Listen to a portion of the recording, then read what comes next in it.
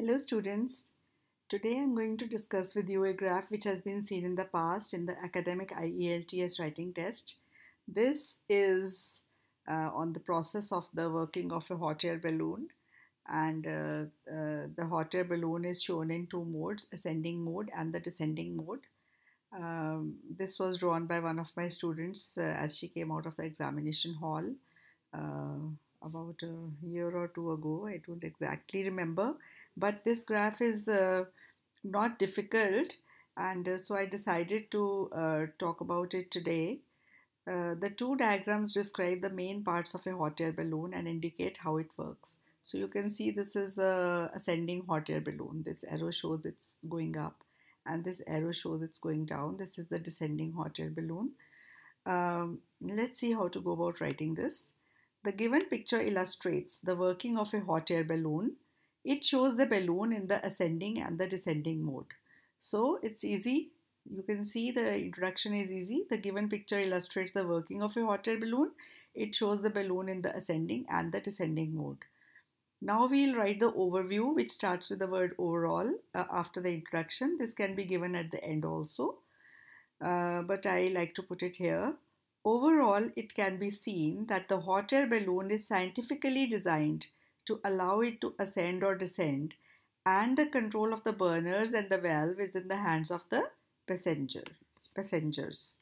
So you can see it is scientifically designed to allow it to ascend or descend, and the control of burners. See here, these are the passengers, and you can see the passenger is holding this valve cord in the hand, and the burners are also there where the passengers are there, and burners can be switched off on and off by the passengers.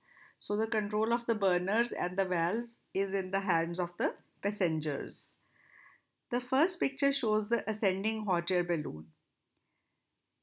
The gas cylinder tank um, is at the bottom of the balloon, above which there is a basket. So this is the gas cylinder tank, above which there is a basket which has arrangement for the passengers to sit or stand. When the burners are on, the balloon um, envelope inflates and rises up.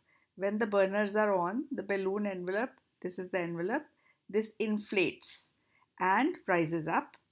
There is a valve at the top of the envelope. Now there is a valve here, and which is closed when the balloon is rising up. So when the balloon is rising up, this valve is closed.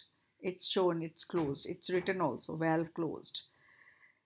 And there is a valve at the which is closed when the balloon is rising up. The cord of the valve is in the hands of the passengers. You can see the cord of the valve.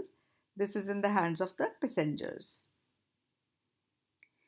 The second picture shows the descending hot air balloon. It is evident that to make the balloon descend, the burners have to be extinguished. See, burners off.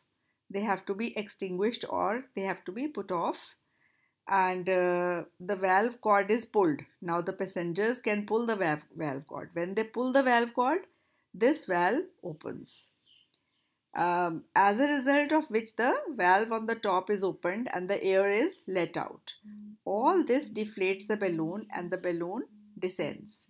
So all this, because they pull the valve cord, this is pulled, so this valve opens, and the gas which is here, it escapes, and the burners are already off, so the balloon now deflates and descends or comes down. So this is my description of this graph. I hope you've liked it, and it's easy, but if you don't understand what you have to write first and don't plan out your writing, then it can be a bit difficult. This is about 190 words, which is pretty good, less than 200, and it also shows all the parts of the balloon and the ascending and the descending mode.